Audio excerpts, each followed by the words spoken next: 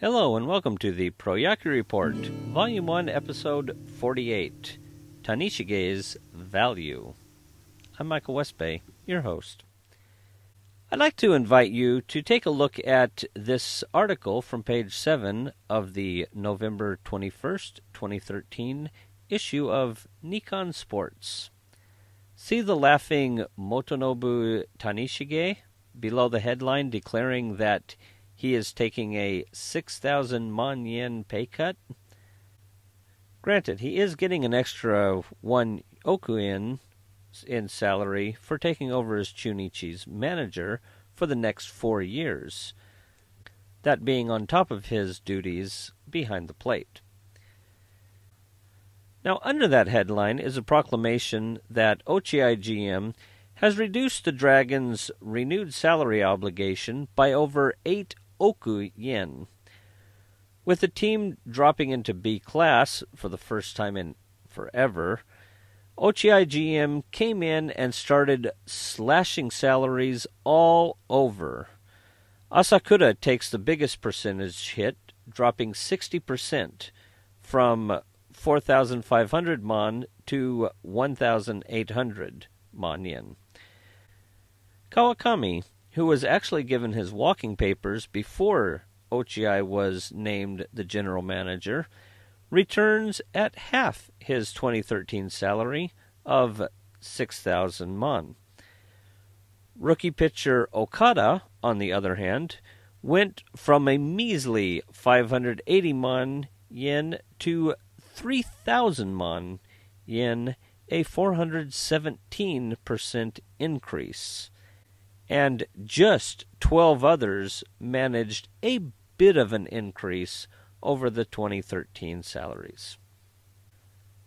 And I would like to also note that about 1/4 of the 8 oku yen that OCI cut comes from the release of Ibata, making an offer to cut a player's salary who is earning over 1 oku yen by over 40% without the player's approval is essentially giving the player the right to free agency.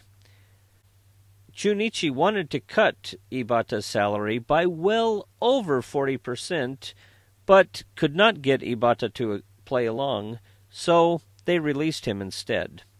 Last I heard, I think the Giants are interested in signing him. Anyway, I digress. It's not so much salaries that I want to be talking about this week, as it is the Tanishige signing as manager. After Tanishige signed, according to the GG Press, Tanishige said, quote, "As a catcher, I was a factor in the team's failure to win," unquote. That's not really the impression that I had. So, is that really true? Let's take a look at some numbers, shall we? The first thing that I took a look at was how often Tanishige played this past season. 130 games out of 144 in 2013 is up there for recent seasons, just slightly below last year's 134 games. He did come in as a pinch hitter 16 times in this past season, a great deal more frequently than in 2012. When he only pitch hit 5 times. Battling some pains in 2011, he pinch hit 11 times then. Otherwise, he really hasn't been used much as a pinch hitter. He's been the Chunichi main catcher since he went there from Yokohama. So, looking at Tanishige's catching in 2013, he started at catcher in 108 games, came in to catch in 14 more, for a total of 122 games. And of the 108 games that he started, he was in there the whole time, that is, a complete game, for 82 of them. As with his games played, all categories are slightly down from 2012, but higher than they were the 3 years before that, 2009 to 2011. So, given just playing time, it looks like Tanishige has been pretty healthy all season long. But has his playing really harmed the team? To investigate that, let's take a look at the team's win-loss record over the past 5 years. All this really tells us is that Chunichi lost more games this year than in any of the previous 4.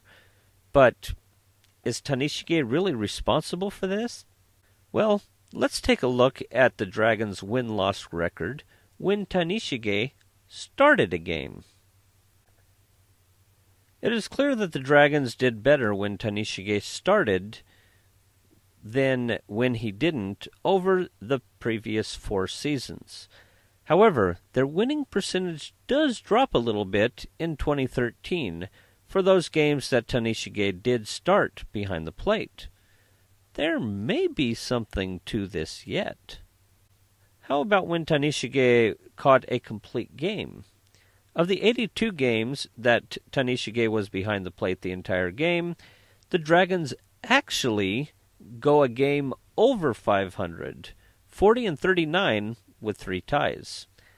This is a big difference from the 13 games under 500 for his starts, or even the team finishing 13 games under 500 for the whole season. It's not the phenomenal 23 games over 500 that Tanishige has been averaging over the previous 4 seasons, but it is still doing a lot better than when other catchers come in behind the plate for the Dragons. So, was Tanishige really a factor for the team's failure to win? I'm going to have to say no. And if you argue that he was, then his contribution to the failure was significantly less than others' contribution. My main worry for Tanishige going forward is that he won't put himself in the lineup. This is what happened when Furuta took over as managing catcher for Yakult in 2006 and 2007. And like Tanishige, the team had a tendency to perform better with Furuta in the lineup daily than without.